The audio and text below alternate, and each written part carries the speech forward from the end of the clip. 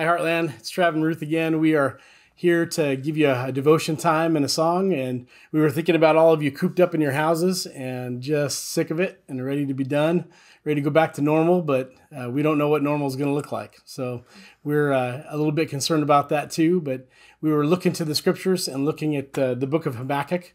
The three little chapters in Habakkuk give a really clear message to us. And I think it's timely for where we're at. Habakkuk was asking some very difficult questions of God in the midst of his city that was just evil, and evil was rampant, and he was wondering why God wasn't doing anything about it. He seemed to be inactive, and he's asking these questions, and God comes to him and gives him an answer. He says, "Lift your head and look to the nations and see what I'm doing and be amazed."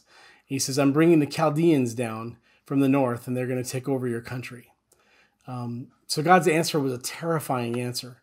And this only led to more questions Habakkuk had. And we see in chapter 2, as he's pondering at the end of chapter 1, the eternality of God and the holiness of God. And how does this make sense in light of God's character? He postures himself in such a way with God that he understands that he doesn't have the answers, but God does. And he trusts that God does. And so this is his posture. And I thought I would read that to you today.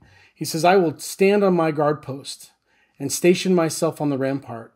I will keep watch to see what he will speak to me and how I may reply when I am reproved." See, he knows that God will supply him an answer, but he's waiting and not assuming that he knows the answers. And in that waiting, God does come and gives him a very deep answer. It's actually the central scripture to chapter 2 and really the whole book. He says, "My righteous ones will live by faith." There's a call to faith in the midst of this. And then he goes on to give a very eternal perspective to Habakkuk. He says, "Woe to the Chaldeans." And he basically explains how nobody gets away with anything. And he looks out into eternity and gives him an answer that is deeply satisfying to Habakkuk's soul. So much so that we see him spring forth in worship to him. And we want to do that with you today. And we hope that you will grab a hold of what we've been talking about, that trusting God is that vigorous act of the soul. And let's worship him.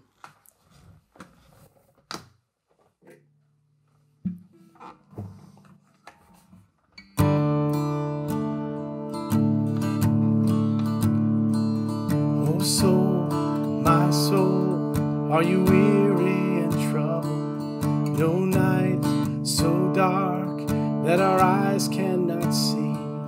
There's a light so bright as we look to our Savior. Life more abundant and free. Life more abundant and free. Turn your eyes upon Jesus. Behold his wonderful face, and the things of earth will go strangely dim in the light of his glory and grace.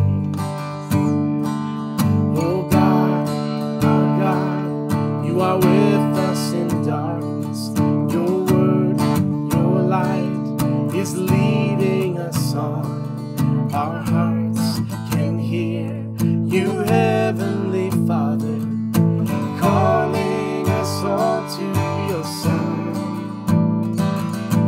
calling us all to your Son.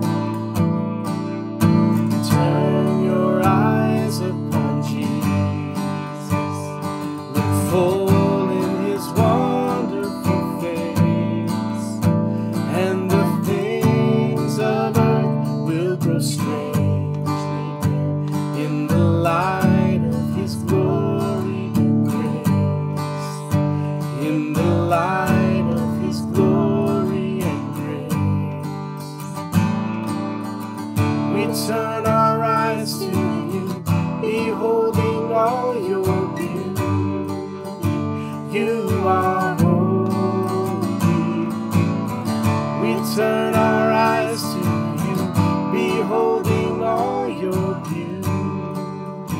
You are holy.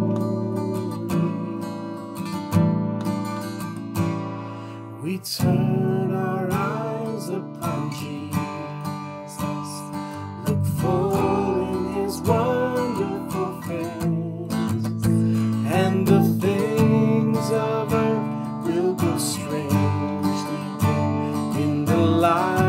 of his glory and grace. We turn our eyes upon Jesus, look full in his wonderful face, and the things of earth will go strangely dim in the light of his glory and grace, in the light of his glory and grace, in the light of his glory and grace.